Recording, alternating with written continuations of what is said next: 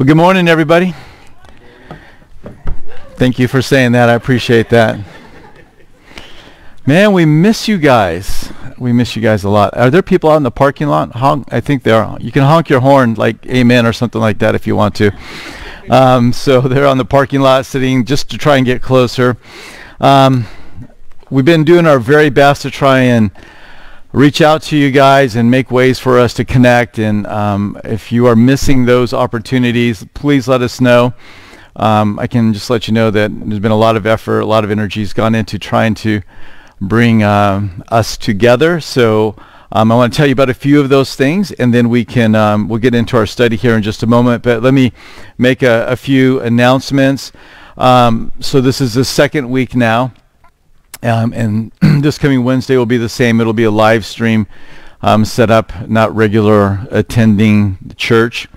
But this coming Monday, there's expected to be an update with new guidelines or modified guidelines from the White House, and then on to the to each state, and they can make the decisions of how they want to handle this situation. So we're not going to make an announcement until we hear from them and we get that update. So just know that we'll be sending out an email to you and notifying in different ways. You can always call the church office. So for this morning's message, I already have some worship, going to have teaching. Parents, there's on our website, if you go to cclberg.com/stay connected, and that's kind of what we've done. Everything that's related to what we're doing right now in this season is kind of in that place. cclberg.com/stay connected. Parents, you can download the lesson and the teacher's guide for your children and the age appropriate lessons are there. So we're wanting you to be able to just have another tool in your hand of how you can be ministering to your kids and just having church at your house. And so have fun with it, have a good time with it, and just invest. I'm sure it's perfectly easy to do that.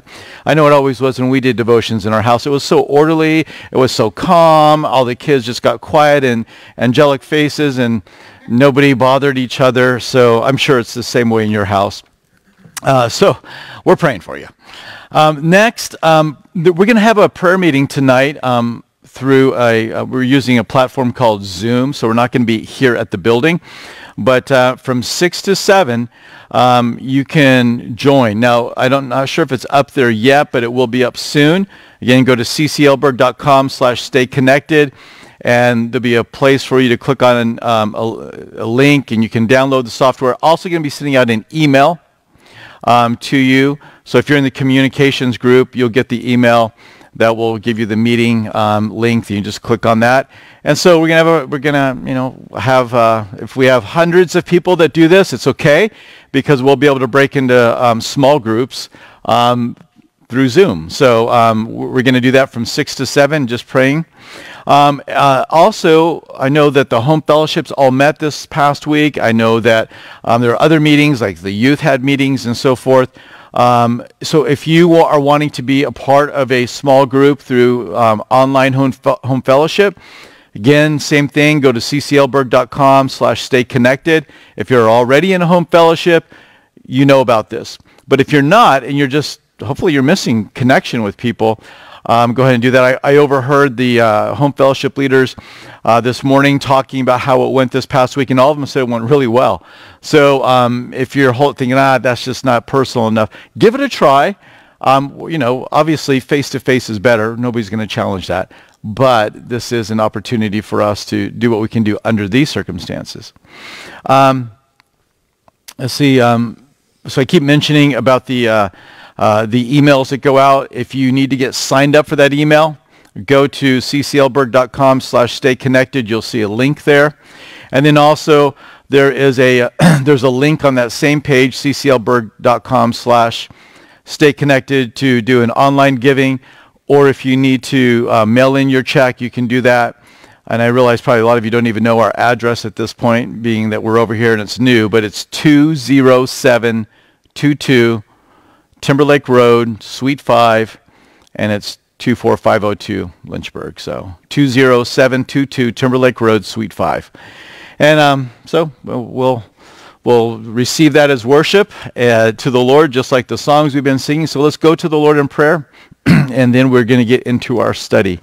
Father, we are grateful that even in these less than ideal circumstances, you've provided these different platforms for us to be able to hold service and connect. And I just pray that it would be sweet, Lord, in each of the living rooms, in each of the cars, wherever people may be watching and listening. Lord, may you be ministering to their heart. May you be strengthening them.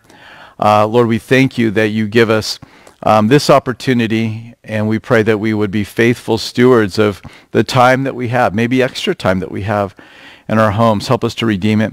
As we give back to you with our offerings this morning, Father, we do this as a matter of worship. We give it to you and ask that you continue to give us wisdom and guidance to use these things for your glory, for your for your honor, and that we would have wisdom to distribute them, Lord, because we know that this is yours. Lord, we want to pray for our leaders. We want to pray for those that are making decisions about how to care for people, those that are doing research, those that are making decisions. Lord, a lot of power has been placed in their hands. We pray that these men and women would be just filled with your Spirit.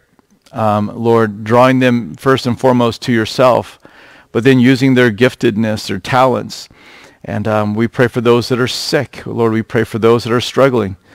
And we know it's not just people that have this COVID-19. There's people that have cancer. There's people that are dealing with other challenges in their bodies. Be near to them, strengthening them, and keeping them safe, Lord, through the midst of all this. So our eyes are on you. Our heart is set upon you. In the name of Jesus, we pray. Amen. All right. Well, I'm going to, again, break from where we would have been. We're going through the pastoral epistle, 1 Timothy. And again, it just doesn't seem quite appropriate to bring the message on that right at this time. We'll get to that. If it tarries long in this kind of a format, we will pick that up. But again, just as I prayed through it, I wanted to maybe address the kind of the season that we are in right now, and hopefully just put forth some encouraging word that we are all familiar with. So turn with me to James chapter 1, and we're going to be looking at verses 2 through 12 this morning. 2 through 12. And the title is How to Walk Through a Trial. How to Walk Through a Trial. Last week we studied Jehoshaphat, King Jehoshaphat, and how in a moment of crisis, national crisis, people of Ammon and Moab were coming to attack them, and they got word of this attack when the army was only 50 miles from Jerusalem. And Jehoshaphat calls people together, women and children, and they go to the temple and says, Lord, we don't know what to do. We have no strength. We have no power. But we know to call upon you.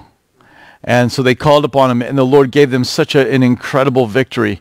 And I pray that you found encouragement in this past week, that there's encouragement, there's strength for you in the Lord. And you don't have to know what to do, and you don't have to have power. You just have to know who to call upon.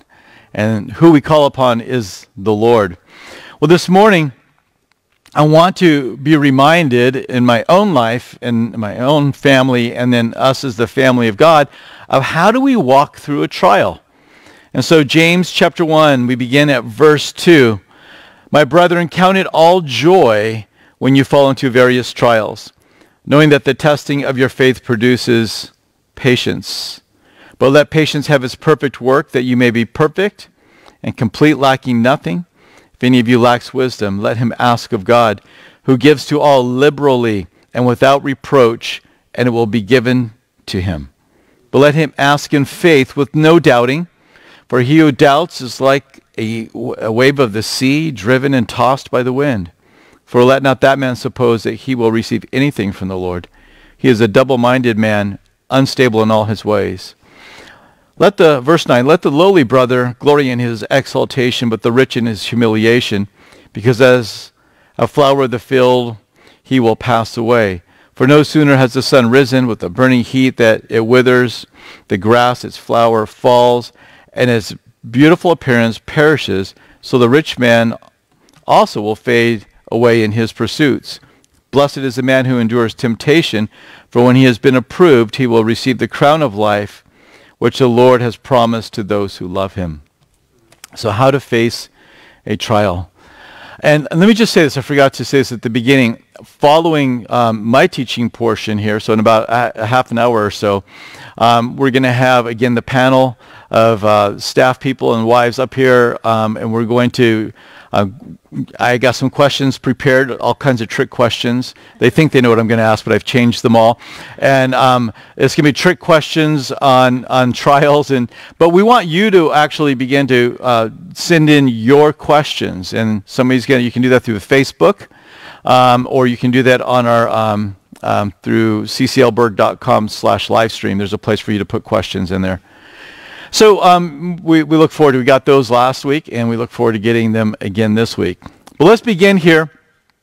6 points that I want us to see of how we walk through a trial. Number 1, it's found in verse 2, that is, we must remain faithful. We are exhorted, we are encouraged to be joyful in trials.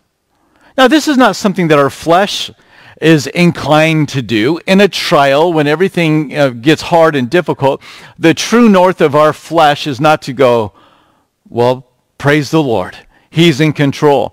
Now, that's an unnatural thing to do, but we are not natural people. We are those that have been redeemed by the Lord. And so the supernatural, natural response for the believer is, verse 2, is to count it all joy. But how do you respond when the trial comes in? A better question is this: how does Troy respond when a trial comes in? Well, sometimes I pass and sometimes I fail. But this is the key, and this is a quote that's from John Phillips, and he says, when trials come, don't resent them as intruders, but welcome them as friends. How do you respond when the trials come? Is it some unwelcome guest that you want to get out of your life as soon as possible? Or do you recognize that that event in your life is something that the Lord is working in your heart to produce something good? Now, we read here that we should count it all joy. And the word count is a word that speaks of careful and deliberate judgment. I like that. It means to engage in an intellectual process, because your emotions are not going to do this. All right? Your emotions aren't just going to light up and just say, woo, joy. It's going to be something that actually is an intellectual process with that redeemed mind that you have, taught and instructed by the Word of God and the Spirit of God leading you, that you will have to, in that way, count it all joy. So when we read count it all joy, if you hear, well, allow the emotion of joy just to kind of bubble up and overwhelm you, you're going to be sorely disappointed. That's not what's going to happen. What's going to happen is you're going to have to count it. That is, you're going to have to give a deliberate effort to think properly about these circumstances. So, as one author says, this is a verb of thought rather than a verb of emotion. A verb of thought rather than emotion. James is not commanding how one should feel, but he is rather telling us how we should think about our circumstances. I find that very helpful, because again, if we hear joy and we lock in on this emotional level of like happiness and giddiness, it's not going to make a lot of sense.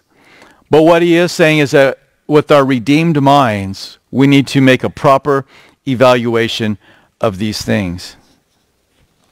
So, responding with joy is a deliberate, purposeful act that each of us are to engage in. Still there in verse 2, talking about how we carry out trials, walk out trials, is that we need to be joyful. He says there that we should count it, how much joy? All joy. And actually, the word for all joy, you could have the idea of pure joy. In other words, there's nothing else. There's no other mixture of attitude. There's not despair. There's not grief. There's not complaint. There's not anger.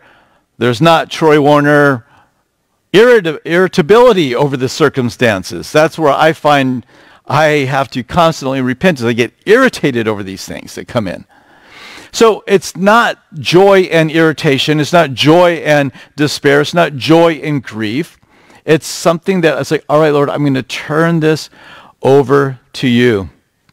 One author defines joy as this: a settled contentment in every situation, or an unnatural reaction of deep, steady, and unadulterated thankful trust in God. And that is what we are being called to do. A deep sense of well-being that on one hand can embrace sorrow, tears, and laughter, anger, and pain, but you're able to bring them all in at the same time. You feel these things, but there's a deep sense of joy in the midst of all this. Again, joy is the decision that we're being exhorted to have, not a feeling. So important for us to know. So how is your joy doing? How is that joyful response, that pure joy doing in the trials that you're facing? Now, listen, we can easily, and as I teach, I've had this in my mind, I could easily begin to only address the current pandemic situation and the ramifications of that, which I know all of us are feeling on one level or another. Even if your personal life is okay, you know other people that are out of work, or you know people that are panicked, or you know people that are having to go through changes, unable to travel, businesses facing difficulty. So that is certainly something we're going through. But life continues on with all of its other stuff, with all of its other challenges. Those things were not put on pause because this happened. So it can be any type of trial that we are facing. So how is that joy coming along? The Lord wants you, He wants me, He wants us to begin to rejoice, to have joy in the midst of whatever our trials are. He says that to count it pure joy for the trials that we fall into. Still there in verse 2 towards the end. It says, when you fall into various trials. The idea of fall means to be surrounded by. You fall into something and you're surrounded by it. One Athenian historian used this actual word to describe a plague that broke out in Athens, and he used this idea of fall. They fell into a plague. So it's the idea that it's just all around you. I think we can get that idea right now. It's like the pandemic. It's like, what part of life is not affected right now? Very few. So it's something that's surrounding you. It isn't just something that is over here and is a minor irritation. He's talking about things that they're encompassing your life. They're engulfing your life. I think it's important for us to understand that, because it's not just annoying things, and we can count those as joy, but the real challenges, the real hard stuff of life that are overwhelming us, this doesn't apply. No, it actually applies perfectly. So again, the idea of fall here is falling into something which surrounds you. What is it that's surrounding you? When trials come, they do often feel like a siege, don't they? They're like, they come at you and they hit all of your senses at once. And again, the natural is not a sense of well-being, but it could be fear or panic or anger. But even in circumstances like this, we are called to be full of joy, to count it all joy. So number one point, how do we face trials? We count it, deliberate act of our mind, pure joy. That's what we're going for. So, but why would we do that? Now, as we move into verse 3, we're given the cause for the joy that we would go through, that we should have in the midst of the trials we're going through. So verse 3 says, knowing that the testing of your faith produces patience. So I need to know that God is developing character. He's giving me the endurance that I need. So I need to know that God is working on me. He's making me a man. He's making you a woman of character that's going to have patience. Trials come to test our faith, and in those trials, we discover what substance we are made of in our walk with the Lord. Is it gold? Is it a precious gems that is marking our life and our character? Well, when trials come, you're going to see that, you'll see that manifested. And I don't think this is arrogance. I don't think this is pride. You probably have been, maybe sometimes you've even been kind of surprised at yourself, like, wow, I can't believe I handled that so well. Well, don't get too many pats on your back there. It's the Lord's grace in your life, but it's like, wow, I'm just kind of surprised. Well, that's the evidence of God's work in your life. So trials prove who we are in the faith. Trials, listen to this, are not meant to destroy, but to inform. Who are you? Well, you'll find out in a trial, won't you? Trials are the Christian's occasion to be approved. It's not a time to cause us to fall. God wants us to shine forth in a glorious way, like Job did. I mean, the trials for Job weren't to destroy him. It was to prove in that spiritual realm who he was. So knowing that the testing of your faith produces patience. Patience. The testing isn't so God can get an insight on you. He already has all the insights that he needs to know. And I give you a reference. John 6, verses 5 through 6 said, "Then Jesus lifted up his eyes, and seeing a great multitude coming toward him, he said to Philip, 'Where shall we buy bread that these may eat?'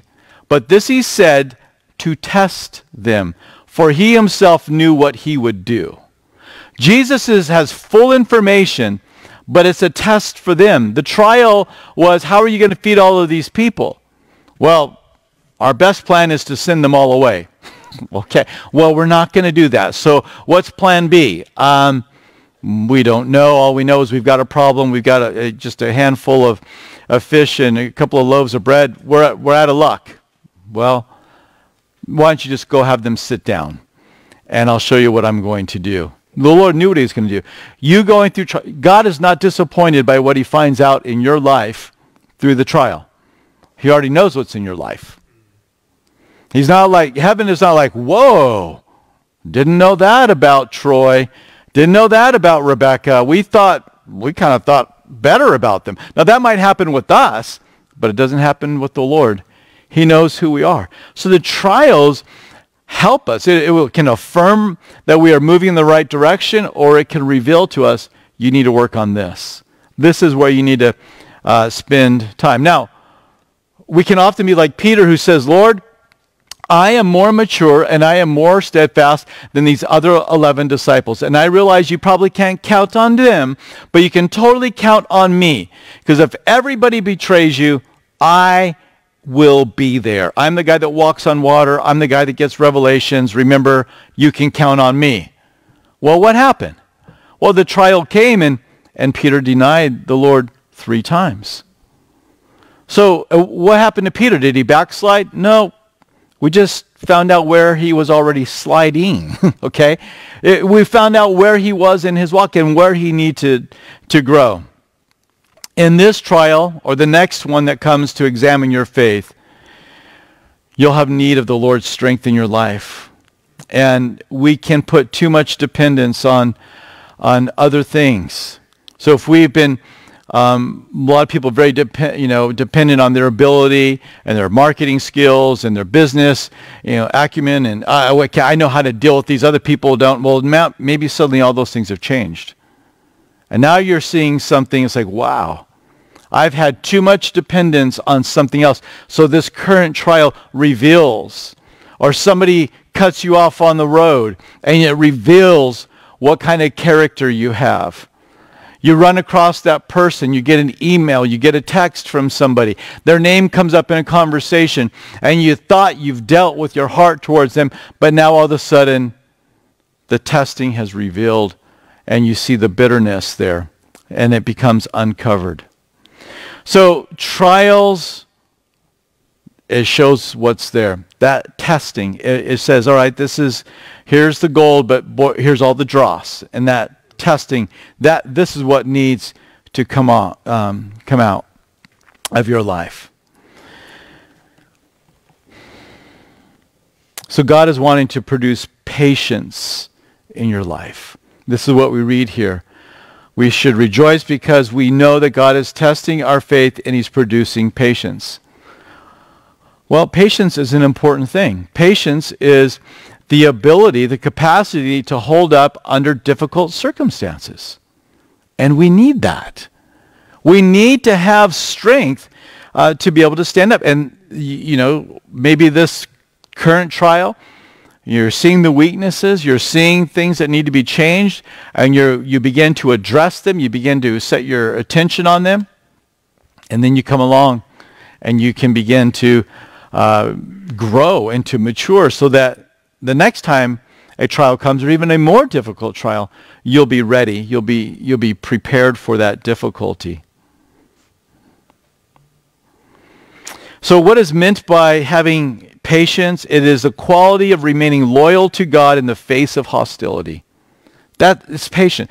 So how would that happen? How would I become disloyal to God in a trial?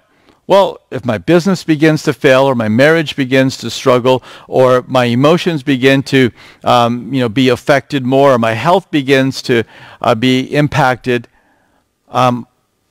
many people, sadly, at that point in time say, forget it. If God could change this if he wanted to, and he didn't change these things, so I'm walking away. So what God does is he is at work in our life to produce patience in us so that we can have endurance, we can have steadfastness, we can have a fortitude. And that is what is needed in this life as we walk with the Lord, that we can be loyal all the days of our life.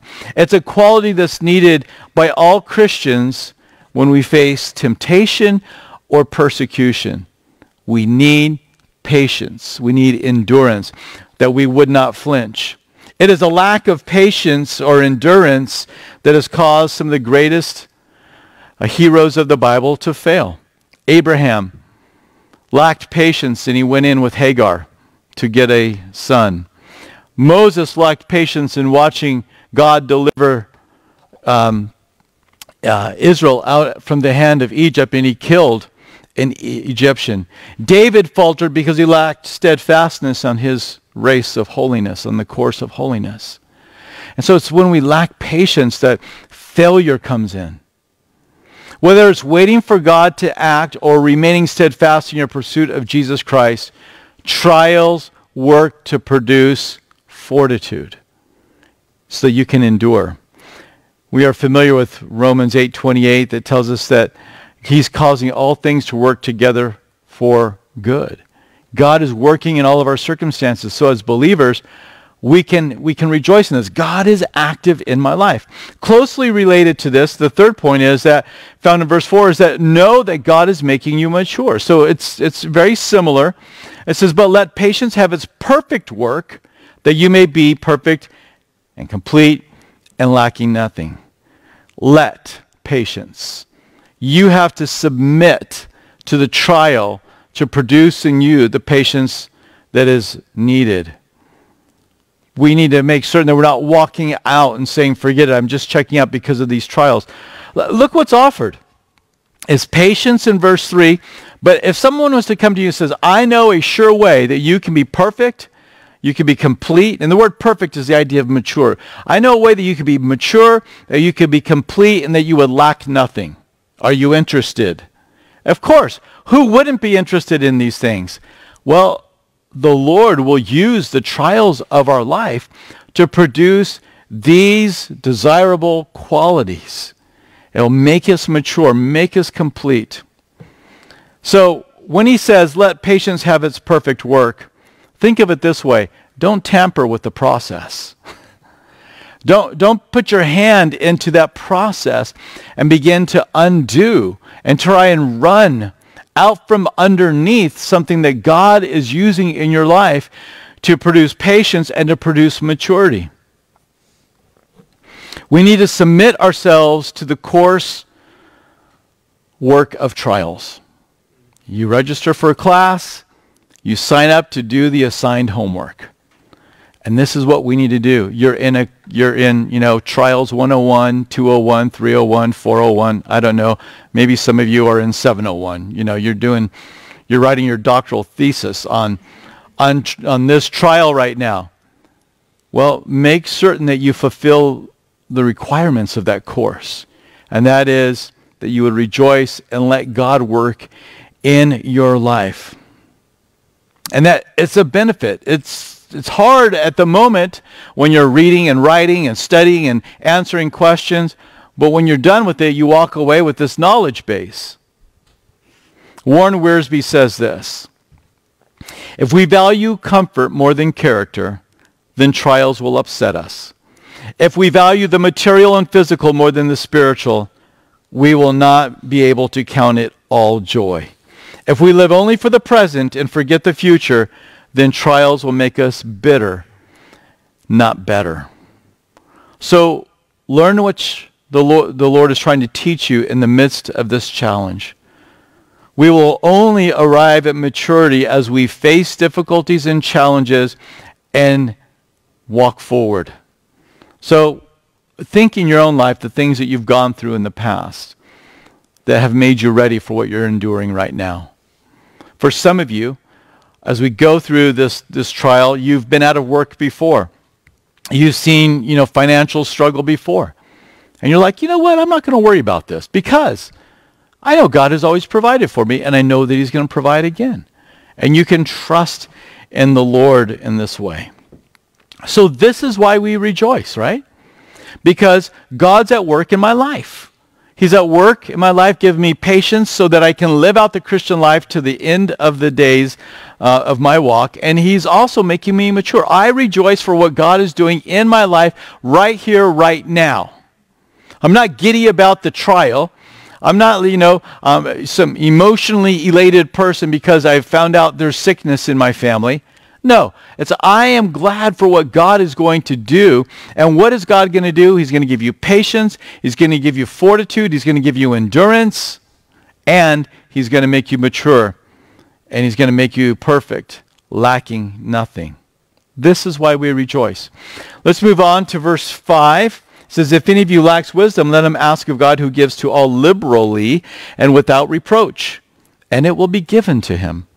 So our next point is that as we face trials, we need to look to God for wisdom. I mean, what's the number one question we ask when we go through a trial? Why? Why is this happening?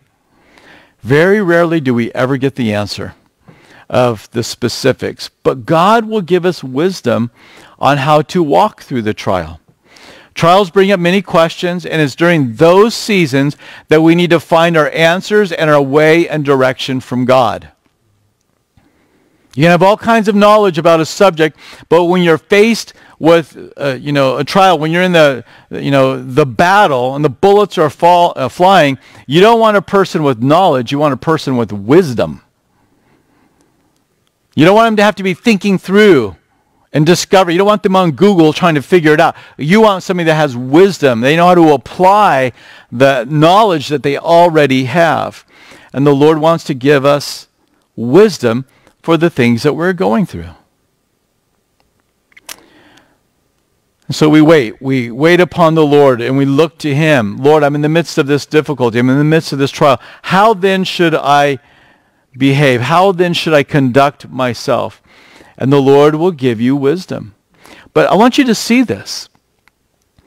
So often when trials hit our life, where we end up running is not to the Lord and saying, Lord, what are you doing and what do I need to know?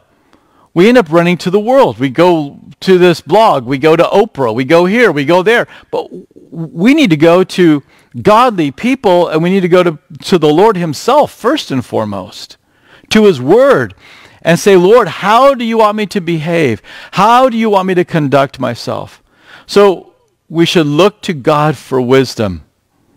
If you're looking out in the world for solutions, you're looking in the wrong place. We often go back and forth between dependence on God and independence. And where the Lord wants us to be is dependent upon him. And sometimes the trials become so great, we have no other choice. It's kind of in those mid-level trials where we think, well, I can handle this, or, we can handle, I'll figure this one out, we'll just endure. Wait a minute. We need to be looking to the Lord for the big and the small challenges. Do you believe God will give you wisdom? And do you believe the wisdom he's going to give you is right? That when you hear the wisdom, that you'll walk it out. I just don't know what to do in this relationship. This person has offended me. Oh, okay, well, here's wisdom. Go and let that person know that they've offended you. And try to win them back as a brother in the Lord, a sister in the Lord. Yeah, but I think right now is just not a good time. Okay, so you don't want God's wisdom. This is what God says, and now you're going to negotiate with what he says. And I think that leads us into this next piece, is that we need to have faith. But let him ask, verse 6, let him ask in faith with no doubting, for he who doubts is like a wave of the sea driven and tossed by the wind. For let not that man suppose he will receive anything from the Lord. He is a double-minded man, unstable in all his ways. So we are to be people of faith. But it's faith that makes me ask God for wisdom. It's me believing that in my circumstances, as I call upon the Lord, that he's going to give me the right thing to do. And that is an exercise of faith. But we are given this further instruction, is make certain you don't doubt. And one aspect of doubting is when the answer comes, you start to negotiate the Word of God. You start to negotiate that wisdom that somebody has spoken to you about how to handle these circumstances. And you begin to think, is this really going to work out? Well, I know God's Word says this, but... No, there's no but. If you want to be found in error, be found in the error of trusting in the Word of God too much, as if that's possible. Don't be found in the places, well, I gave it a shot and then I decided to try my own things. No, that's not having faith. And the Lord knows. I mean, if you want to come in and well, what does the Lord have to say about this? And yet you already have it made up in your mind, the Lord's not going to give you wisdom. He's not going to give you specifics. It's like, well, I've got this and this is what I'm going to do. Well, that's not really coming and asking God for wisdom. So we need to be a people of faith. God bless you. You're welcome. And so faith is an important part of our answered prayers. I believe God's going to work. And as I believe, wow, the prayer is answered and I'm able to say, this is how I should walk. But it's not just faith that God is going to give wisdom, but it's faith that God is working in me in a spiritual way. Sometimes we begin to think that God's not involved in my life. He is involved in your life. And the more trials you have, the more evidence you have. I'm not saying he's more involved. I'm just saying the more evidence you have, the more trials you have. That God is working and God is moving. Sometimes we have a hard time believing that trials are going to produce patience. That trials are going to actually make me into a man or a woman that looks more like Jesus. But if that is what happens, then you can understand why I would rejoice. Why we're exhorted to rejoice. Well, of course I will. Last point, and then we're going to pray, and I'm going to invite the team to come on up, and we're going to take some of your questions. So if you haven't sent in some questions yet, start sending them in. Vernon says he has every answer on every subject, so please ask away. He's even going to explain why the Miami Hurricanes cannot win any more championships, I think. So anyway, verses 9, I'm saying you can ask any question. Verses 9 through 12, our last point here, is we are to have an eternal focus. Let the lowly brother glory in his exaltation. So we know the Lord lifts up the humble, right? But the rich in his humiliation. Well, see, both of these situations, they're learning something. As a flower of the field, he will pass away. For no sooner has the sun risen with a burning heat than it withers the grass. Its flower falls, and its beautiful appearance perishes. So the rich man also will fade away in his pursuits. Now, some say this is an unbeliever. I don't think this is an unbeliever. I think this is believers that are blessed with riches, and they're not being condemned here. But both the rich man and the poor man have to come to this conclusion that their focus should not be upon their present circumstances. Blessed is the man who endures temptation, for when he has been approved, he will receive the crown of life, which the Lord has promised to those who love him. So here's the point. We don't look upon the difficulties that we have. We don't look upon the blessings that we have. All of it changes. The lowly is exalted. The exalted is made low. And so I don't put my trust in these circumstances. Paul put it this way in Romans 8:18. For I consider that the sufferings of this present time are not worthy to be compared with the glory which shall be revealed in us. Do you see that? Not worthy. It's not worthy to be compared. And we can get our minds so set on this present time, and we lose that eternal focus. But when we have an eternal focus, it allows me to rejoice in my trials. You see, the first part of this passage said you can rejoice because God's at work in you right now. But now here at the close of this passage, he's saying God is going to work in you in the next life. You're going to receive this crown of righteousness, this crown of life that has been promised to those who love him. When we arrive in heaven, we're going to be given eternal life. We're going to be crowned with eternal life. And we're going to be able to, and that in this present season should cause us to not simply look at the present sufferings, but with the glory that shall come. I want to close by just reading one more passage. It's 1 Peter 1, verses 3 through 8. You're familiar with it. And I'll just let these words stand on their own. Blessed be the God and Father of our Lord Jesus Christ, who according to his abundant mercy has begotten us again to a living hope through the resurrection of Jesus Christ from the dead, to an inheritance incorruptible and undefiled that does not fade away, reserved in heaven for you, who are kept by the power of God through faith for salvation ready to be revealed in the last time.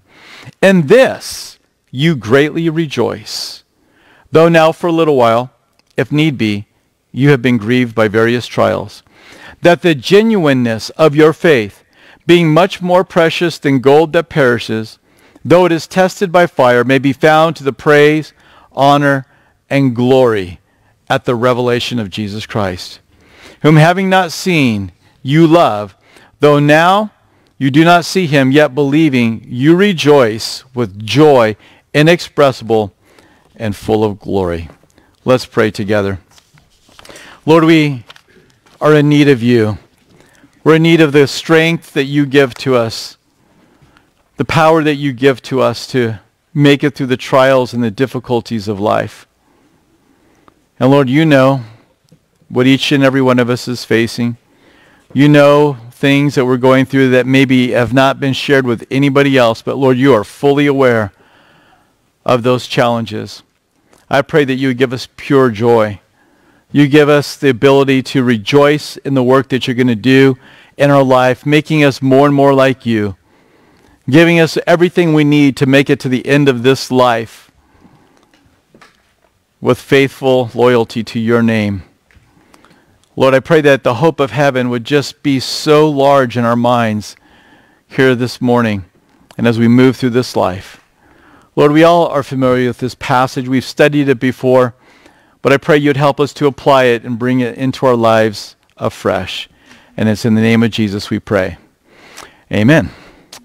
All right. Well, here's the crowd that's going to kind of discuss this. And again, as we move through there, I've got my phone here, so texting in church is allowed today. And we'd love to hear from you some of the questions. But until those start to come in, we just thought we would prime, I'm fine, thank you. I would just prime the pump here with a few questions that I'm going to put to these guys. So first of all, the question I want to ask is, respond to the significance of having all joy, or all joy meaning pure joy. So Vernon, what do you think about that? Well, I mean, I think that's probably one of the most challenging parts of this is having that all joy and pure joy, because that's not the natural response, that we have, is because of we have this fleshly body still. But I did like the one point you made in the message about that God's redeemed all of us, and it brought to my mind the thing of, we're a new creation in Christ. So it is possible for us to have all joy because of the Lord's work in our life, and just makes me want to run to him more, because I know that's what I'm supposed to have, but it's not possible without him.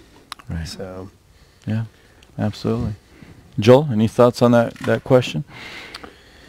Yeah, I mean, just kind of along what with Vernon was saying, count it all joy. And you even alluded to it in your message of this isn't just it's not like an emotional type thing. It's a decision.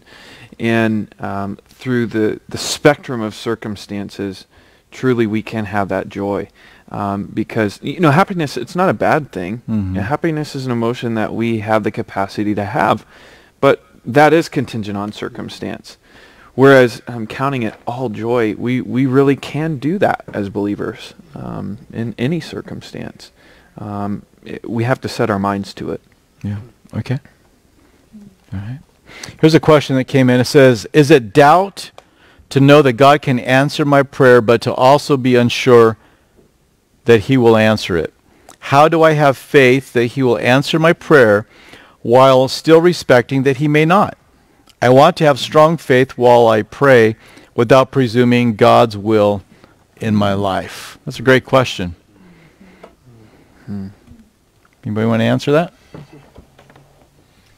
I think that's something that we all tend to struggle with. I mean, Megan and I have had many things in our life where we feel like, Lord, I have no doubt that you could do this. I have no doubt that you could answer this prayer. But then there's an aspect of it that Megan and I have walked through where we kind of feel like, but I just don't think you're going to do it for me. And and I think that's a heart issue that's not good, because just speaking personally for Megan and I's life, because it shows a doubt that the Lord wants good things for me. And so just having that trust of, Lord, I have this thing, I'm praying in full faith, I know that you can do this. But yeah, just like the question said, but Lord, I give you, or you have the right, of course you have the right, you're God, to say no. And when we do that, it's not a thing of, well, Lord, it's just that you don't want good things for me. It's, Lord, I trust that you're good, and I trust that that you know better than I do. You know better than I do, and so I can rest in that fact. And so there's this thing that I'm praying for, but yet, Lord, I know that you reserve the right to say no, and we can trust the Lord even in the no answer. Right. Yeah, I think it's in Psalm 84. It says, the Lord withholds no good thing from those who walk uprightly. And then actually here in the book of James too, it says that that the Lord will send down his best gifts. There's, every perfect gift comes down from the Father of lights, in whom there's no variation or shadow of turning. So if the Lord does not bring something into our life that we're praying for, which I think this person obviously recognizes, that God can do this, that it's all right, because he's got something else. And if it doesn't come into my life, then I can trust him. Yeah, I can trust him. Another thing I was just going to say on that too, in the Gospels, there's that man who comes to Jesus for prayer for his child, and his child is sick, and he says, Lord, I believe, but help my unbelief. And so, the Lord can handle the fact that we're struggling, and just be honest with him. Lord, I believe, I know, but I'm doubting, I'm struggling. Lord, help me. Yeah. And Lord's going to be faithful. He doesn't, you see there in the Gospels, he didn't say, get away from me. That's not the Lord's response. So, the Lord can handle that, and just be honest with him. So, okay. The thought that I think is important to keep in mind is that we can just say to the Lord, I'm not sure what you want. I don't know. Yeah. I don't know if it should be this or it should be that. And so, Lord, I trust you. I'm praying for your will to be done. My desire is for this, but you know what, Lord? If you want to do something else, you have freedom to do that. So a few other questions have come in. How can we be witnesses to people using the times we are in without freaking them out? How can we witness to people using the time we are in without freaking them out?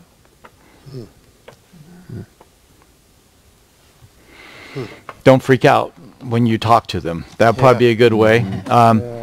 And I think just share what you know. Share what you know. And there's a lot of things we don't understand about this time, and so don't speculate on those things that you don't know. What do we know? We know that God is good. We know that God has told us to pray in times like this. We're told to have peace in times like this, and then model that peace. And just keep encouraging them, if they're a believer, to look to the Lord. If they're not a believer, that they can, that this world is going to have many terrible things come upon it in the end of days, but that the Lord wants them to be in his care and his keeping. One of the articles on the armor of God is that we would have feet shod with the preparation of the gospel of peace. And so as we are, and I think that that's twofold. We experience the peace of God, and we have that firm footing, but also we use our shoes to advance. And so we go forth with the gospel, and it's a gospel that brings peace. And so that should be displayed in our lives, but it's also a gospel that brings peace to the lives of others. That's good. Here's another question. Lots of them coming in. What has helped your faith to walk stronger in trials? What's made you stronger in your trials? Well, I'd say for me, I think, just remembering God's past faithfulness has been a huge thing for me. And I was thinking about that this past week, and just how good God is, that he's allowed things in my life so that I can see him work. And so I can be able now to look back and see that God's been faithful and see that God is good. And also knowing that I've tried to have this perspective, the Lord has helped me with this, just that here's an opportunity for God to work. This is a chance now for God to show his faithfulness again to me. And so that's helped me, in those trials. Yeah, absolutely. And I think the whole point really of this whole topic is focus. We talk a lot about focus. Perspective is the word you just used.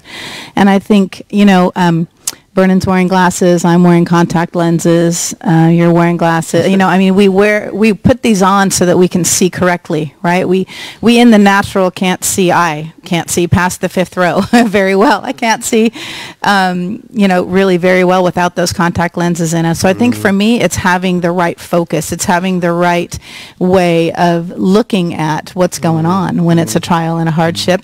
Whether it's something really small and personal or something big like this whole thing we're all dealing with.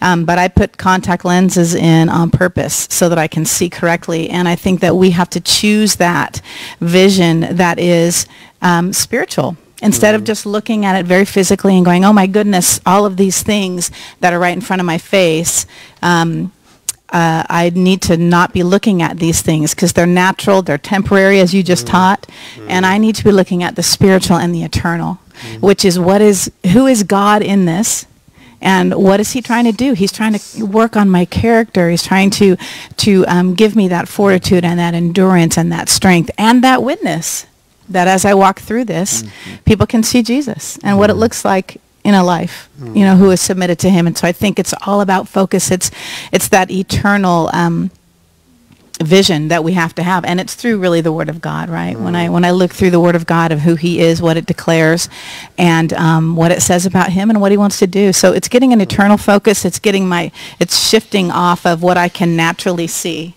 and getting to the eternal and the spiritual, the unseen. And that's part of the problem with all of it, is it is unseen.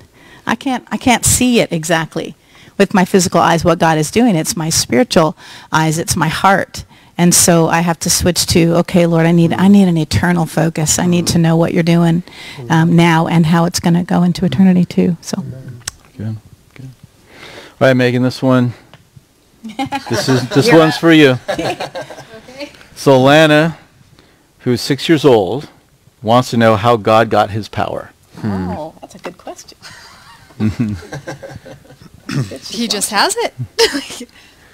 He didn't get his power. He didn't do something to merit it or to gain it. It's not like he, went out and conquered something and then got a bunch of power. He's just always had power. And that's probably something that's really hard. It's hard for us to understand, any of us to understand, but he's always been powerful. He's always been good. He's always been faithful. He's always loved us. And so it didn't just bubble up from somewhere else. It's always been within himself, which is a hard thing for us to understand because most things that we have are from, everything that we have is from something else. It's been developed, right? Yeah. It's been developed in our lives. It's been developed or given to us by somebody else, but nothing has been given to God. He always has been powerful. Right.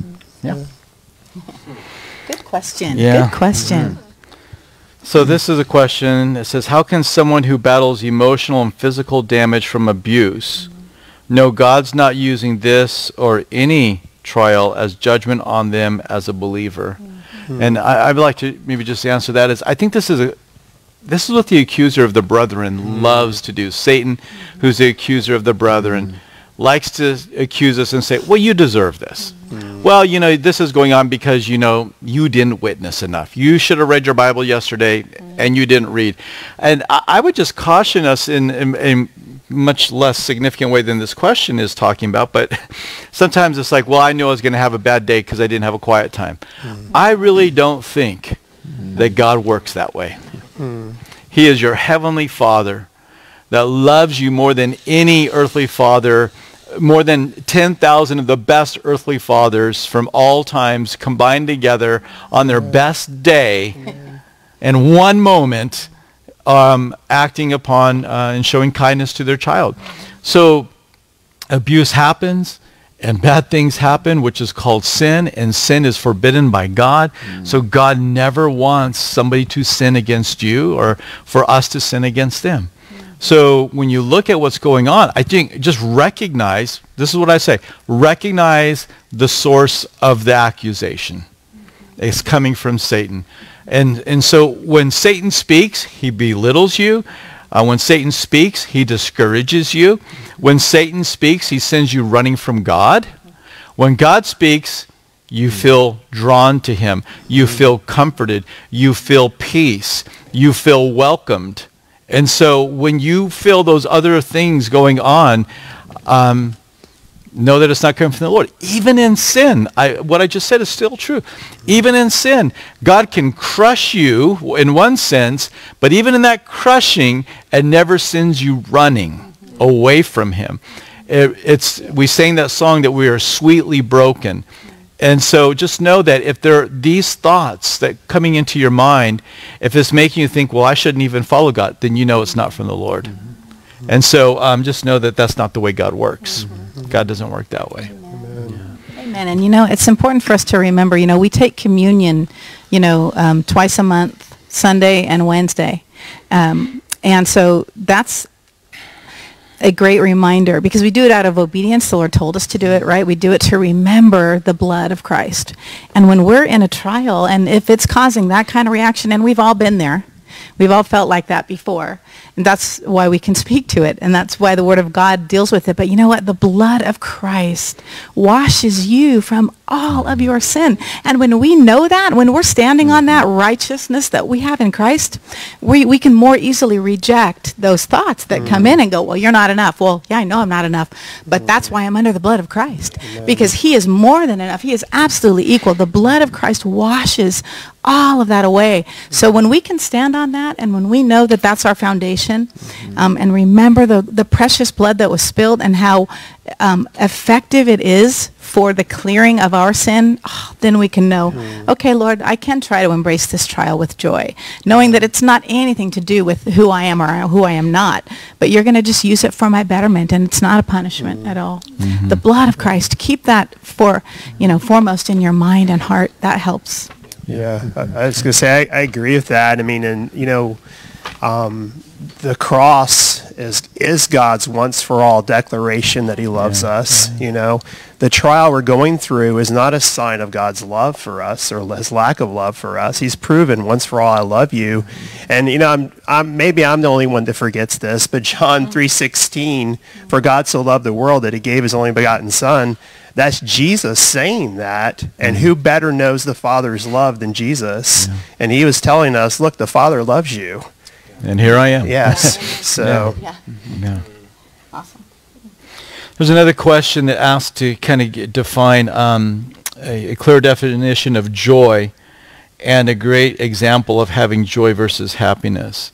So joy is that deep-seated contentment that God is in control, that allows me to have thankfulness and worship and praise in my life. So that's the idea.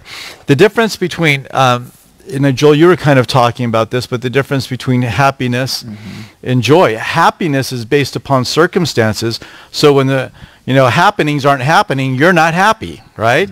If the happenings of your life, the circumstances are going really well, then we are happy. Oh, I'm so happy I was given a brand new car. Oh, I just ran into a telephone pole and I don't have insurance. I'm not happy anymore. But joy is something that's not dependent upon circumstances. So it's been described this way to me before, is that joy is like a thermostat. It sets the temperature of the room. It sets the environment. And happiness is more like a thermometer. It reads the circumstances. It measures the circumstances. But joy is that thing that is not, it's not dependent upon the happenings. I don't know if anybody else wants to add to that or any other thoughts, but. That's good. Yep. All right. Some great questions. Let's see here. Come back to this here.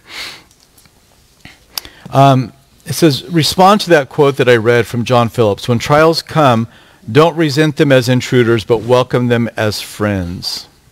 But I don't want to. That's why I preached the message today, was for you. That's one of those things that sounds really good when you say it. when you're outside of the trial, like, oh yeah, when it comes, I'm going to welcome it as a friend. But when you're in the midst of it, it's like, this doesn't seem friendly. Well, and when you look at it from the perspective of God working through the trials, it's not, this isn't to diminish the hardness of some things that we go through, but the hardships he uses as a tool for us to grow in so many more ways than we would otherwise. And when we view them that way, which that's not always the first way we approach it, because sometimes we do. And for me, a lot of times I think of them as intruders, but through those times, I've learned so much about myself and the Lord, and he really does use them. And so in that way, they are our friends, because it teaches so much more about who God is and where things are lacking in our lives and where we need to trust the Lord more and attitudes that need to change and so forth. So I think also, like, if you have walked through a trial that's been a really long portion of time, not just not a week or a day, or but like years of being in a trial, you get to experience the Lord in a way that you would have never imagined.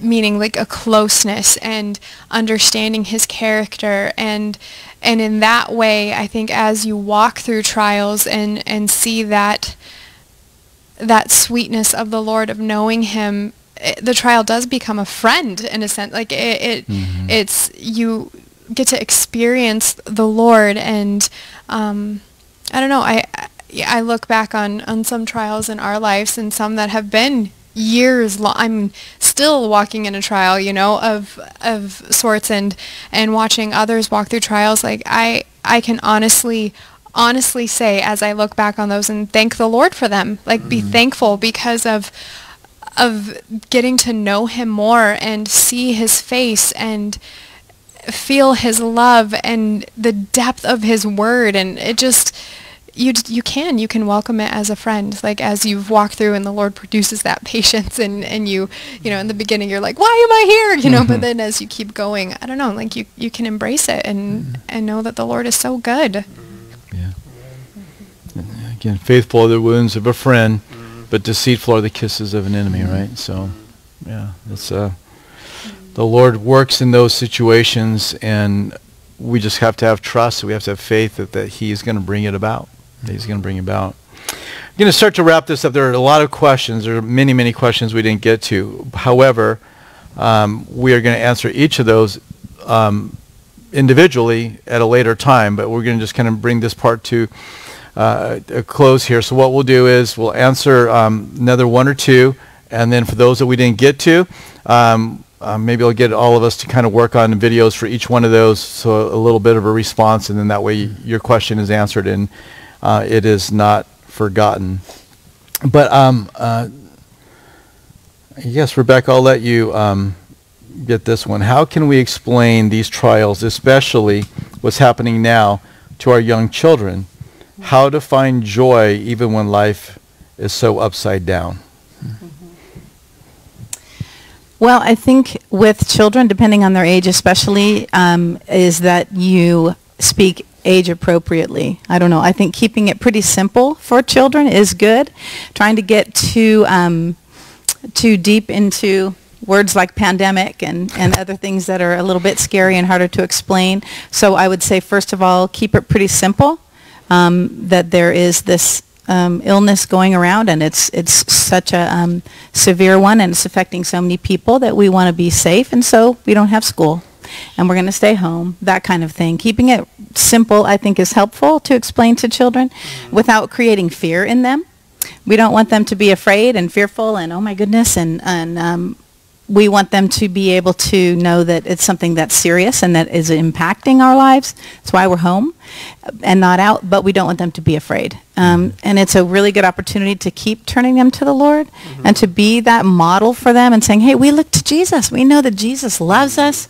First of all, focusing on the love, focusing on the fact that He's in control and He's going to help us, and that we can now be a witness and help others, maybe grocery shopping for others, praying for others that are in our family that need it, those that we know that are sick and dealing with it. So I think that's how I would approach it, really, is very simple terms. And pointing them to the Lord. What was the second part of the question? Did I miss how that to part? find joy even when life is so upside down. Yeah, yeah. And I was just thinking that depending on the age of the children, what are you doing? Because if I am joyful and if I'm at peace and taking these circumstances and creating an environment, is like, listen, this is like more time to actually, be together and to do these different things. I mean, so I think a lot of it's going to come from mom and dad, and the tone that's being set and how you're responding. That's kind of the thermostat, right? You're setting the temperature of the house on joy, and you're praising the Lord, and you're thanking the Lord, and you're looking to the Lord, and you're redeeming the time, and don't sit around and watch news all day long with them or yourself. So I think, think upon those things that are lovely, those things that are true, those things that are pure, those things that are of good reputation, and then engage them in actually praying for the country. This is a great time to raise up a generation of kids that learn how to pray.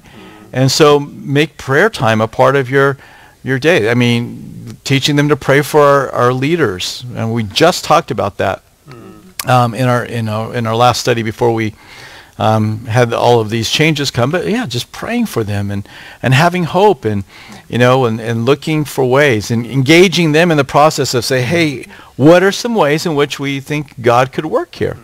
And so this is something that we're used to, stuff happening fast. So this happens, we give an answer, it's better. This happens, we get a solution, it's better. This is not like that. So this is going to be one of those seasons that we're going to have to put a little bit of a historical perspective on. And so maybe in 3 months and in 6 months, we're going to come back and say, all right, remember, these are all the prayer requests that we wrote down. Now let's go back through and see how God worked in a global situation and how your prayers were involved. So I think these are some good ways to get them involved. The last thing I want to just speak on, because I think it is an important question, is for those who don't know Jesus, share Jesus' view on sickness and why he allows it to come. So why does God allow sickness? Joel, what I mean, is God making sickness happen in people's life, or how come it exists? I mean, if God created this world, why do we have it? Well, we have it because of the fall. We have it because sin entered the world, and sickness and death, it entered the world at that point in time.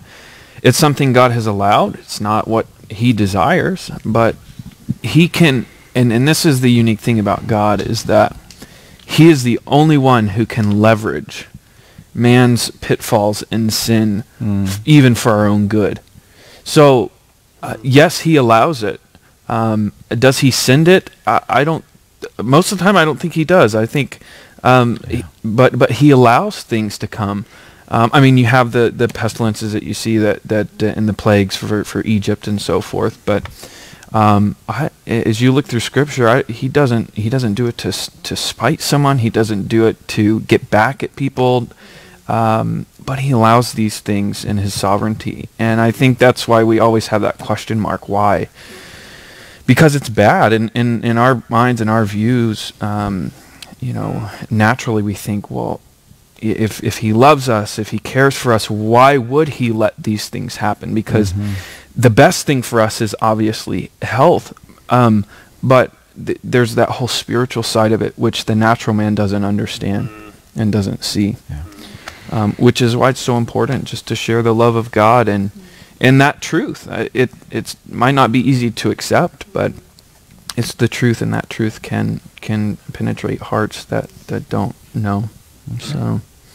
Yeah, I was just going to, the first thing that went to my mind is the scripture where the story when they brought the blind man to Jesus, and they said, who sinned? Yeah.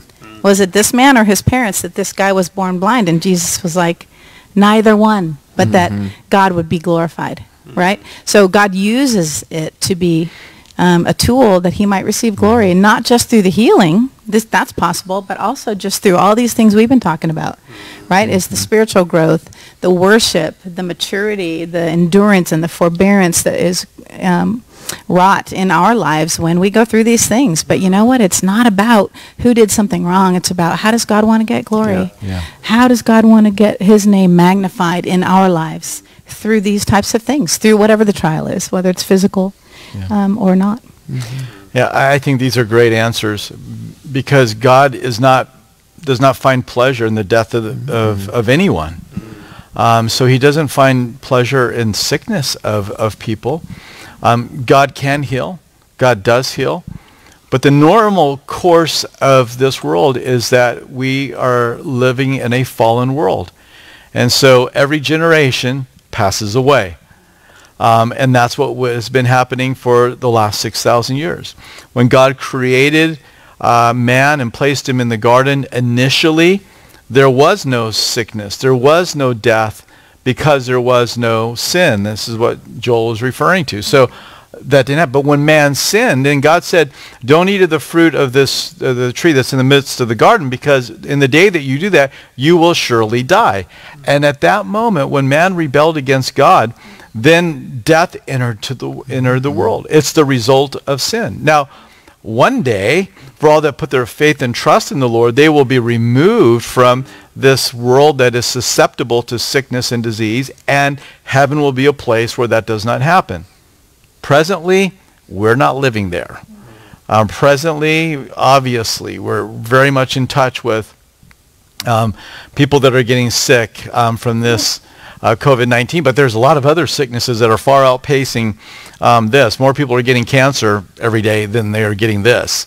So there's a lot of things that happen, and birth defects and injuries and accidents. And so sometimes God steps in and interrupts the normal course of events and changes things.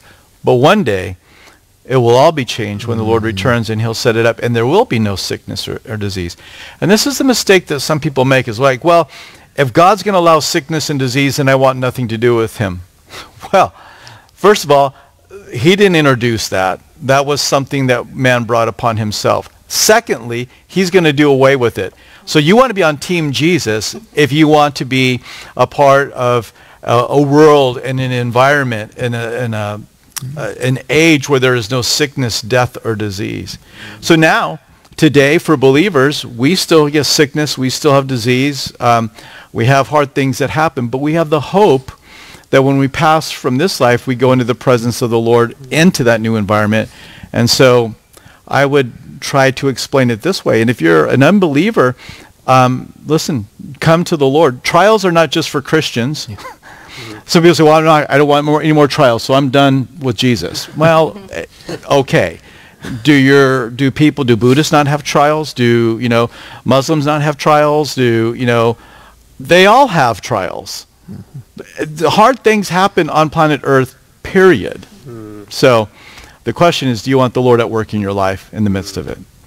So anyways, thanks for all the questions. We'll get back to those that were asked that we didn't answer. We'll see you tonight on Zoom. It'll be either a video or an audio call-in platform, and we're just going to pray. We're going to pray together. So hope to see you tonight at 6. Go to cclberg.com/stay connected or check your email for the invitation link to join that video conferencing prayer meeting. God bless you guys.